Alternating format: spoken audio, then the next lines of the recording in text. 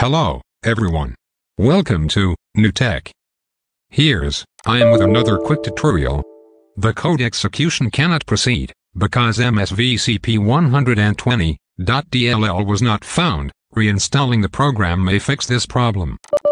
This DLL is a very important and necessary file to run any program or game on your computer. Now, let's start by opening Google Chrome browser. Go to this link from the description of the video. On the download link, click on the download button. Then, click on Save. After completing download, extract this zip file.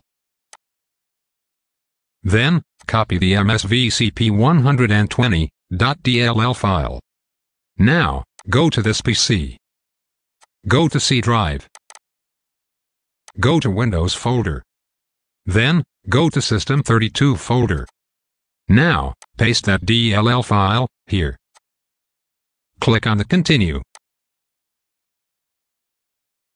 Then, close the window and check your program or game. Great! It's working. If you have any difficulty, then do not hesitate to comment below. Okay. That's it for today. I will see you in next tutorial, with amazing and interesting topics. And, don't forget to like, comment, share, and subscribe to this channel.